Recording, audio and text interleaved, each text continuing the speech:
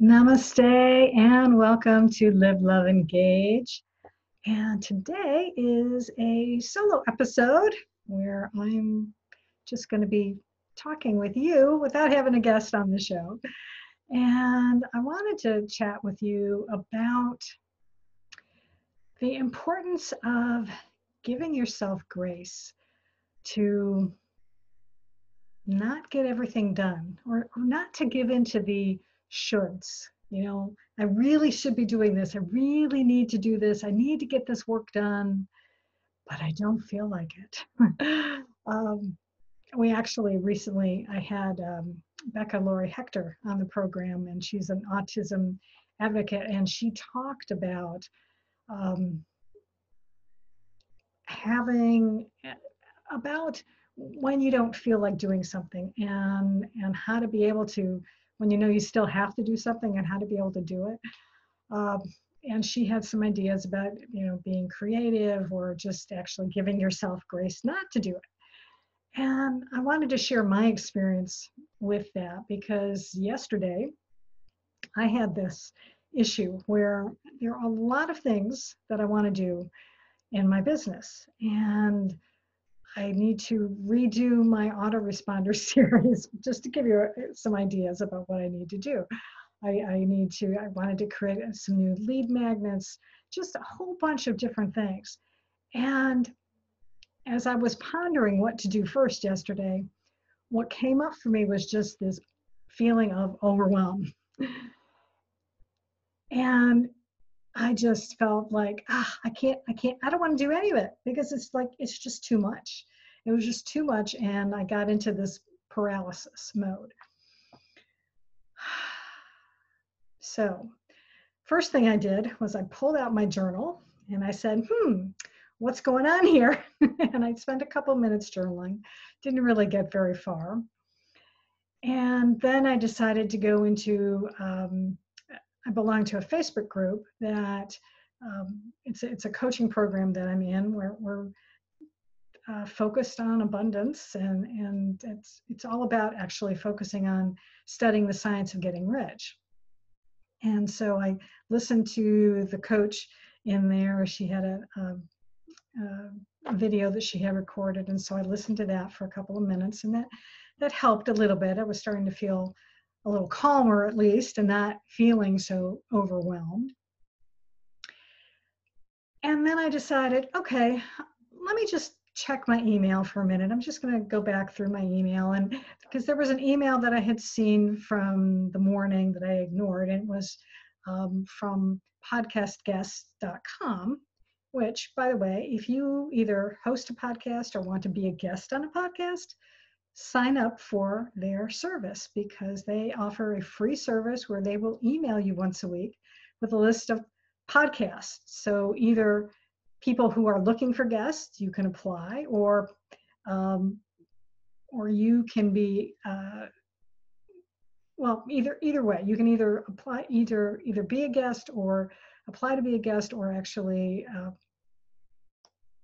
host your own. Okay, I'm losing my train of thought here, but anyway, the point being is I looked through there, and you can look for guests for your program. That's what I was trying to say. Okay, which I've done, and I've actually booked people on the show from that resource. But I was looking to appear as a guest on a podcast, and I found one that I wanted to apply to. And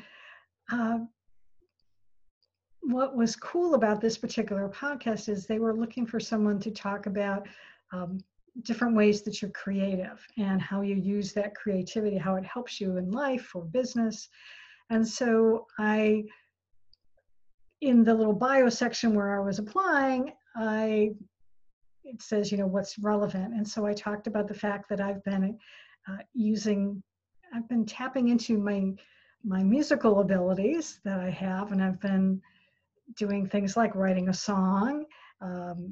I've been playing the organ, I've been playing the guitar, and just putting music back in my life again. I had been ignoring it for a long time. And so I'm getting back to my roots, what I used to do as a kid.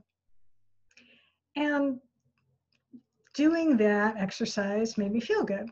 And I also decided, okay, I'm going to go grab a cup of tea. So I went down, I made myself a cup of tea. And as I was doing that, ideas started popping into my head about creating a lead magnet. And the reason why I wanted to do a specific lead magnet is because I'm scheduled to do a presentation at a networking group next week. I'm going to be talking about blogging.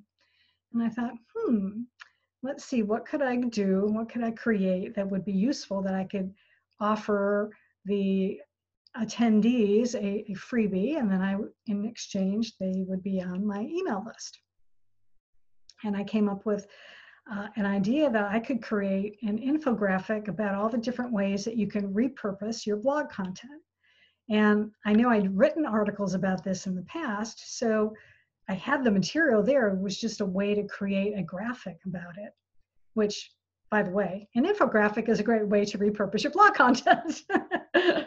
So, and doing podcasts are also a good way. So, I'm demonstrating it right now.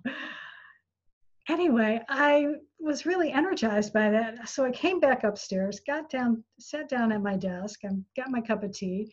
I got logged onto Canva, which is a great resource for creating graphics. And they had a nice template there, and I banged out a lead magnet.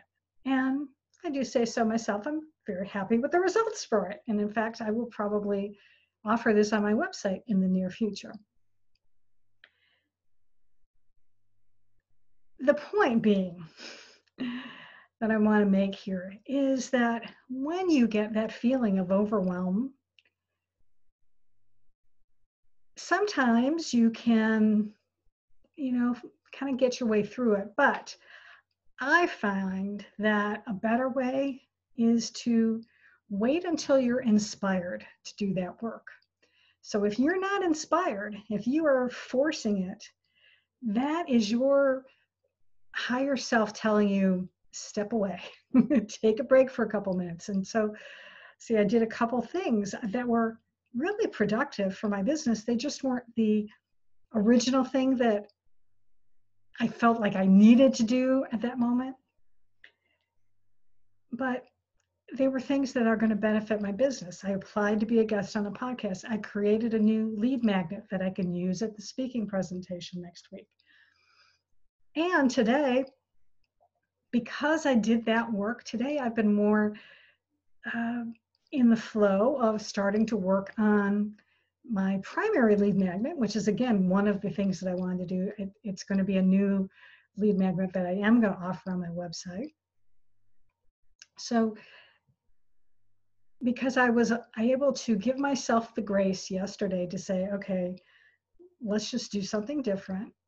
Then today I was able to go back in and start working on this other project.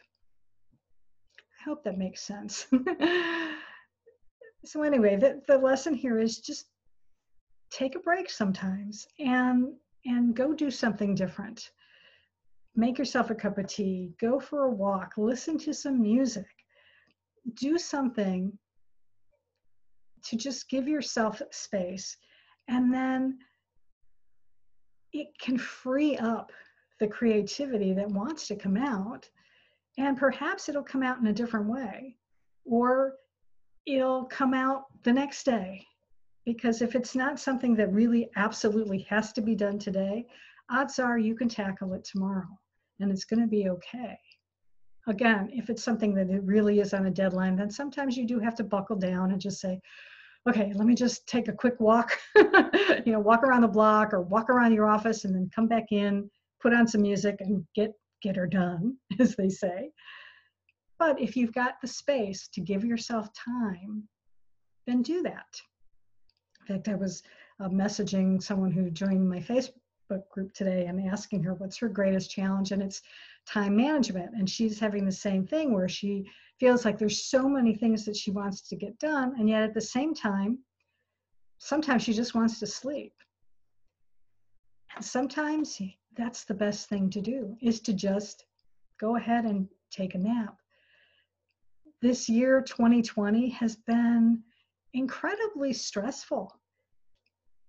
Even if you've always worked from home, and so it's not like you're suddenly working from home. Maybe you've got a loved one working from home now, like I do. My husband's been working from home since March, so it's been, 5 months now that he's been home. That's different. My routine is a little bit different. I have to close my door when he's having meetings with his work because his voice carries. And so I've had to adjust. And sometimes there are days when it stresses me out a little bit, just that little bit of a different thing, a different energy going on. And that's okay, as long as you then find ways to take care of you and practice self-care. Like, I finally went back and I got a massage a couple of weeks ago because I hadn't had one in about 6 months. And I said, you know what? It's time. I need this for me. I need to be able to relax and let go of the stress.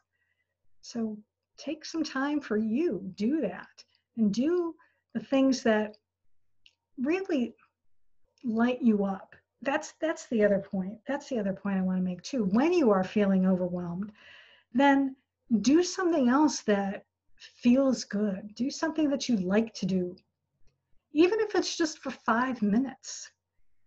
So if you like to, whatever it is, if you like to read a book, go read something not business related, maybe, read something fun, or go pet your cat or play with your dog or whatever it is, but just go do something that lights you up.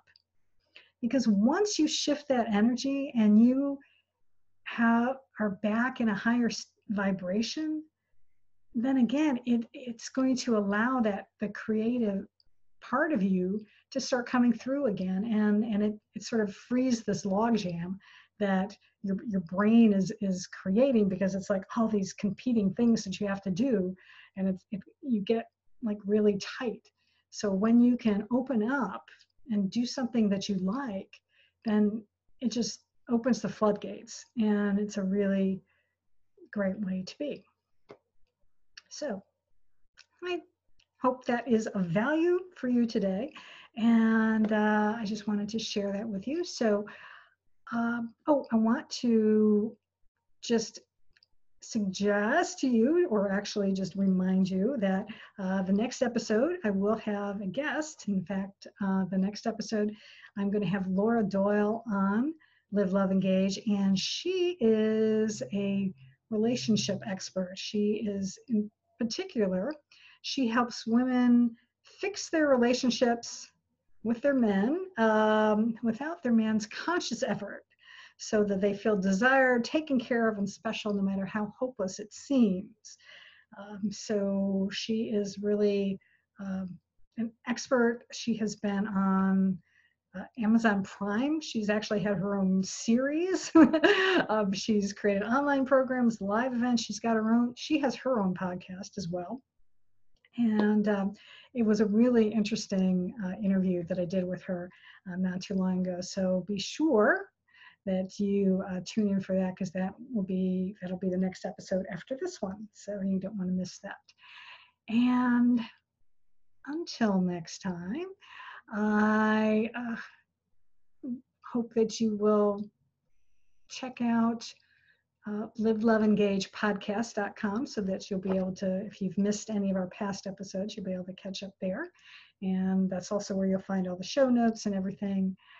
And also, if you ever want to chat with me about your business, things going on in your life where maybe you're challenged with time management, or just feeling stuck in your life or your business, go to engagewithgloria.com and schedule an appointment with me, because I would love to be able to chat with you and see if I can't help you get unstuck in a particular area. And until next time, this is Gloria Grace Rand, and I, as always, encourage you to go out and live fully, love deeply, and engage authentically.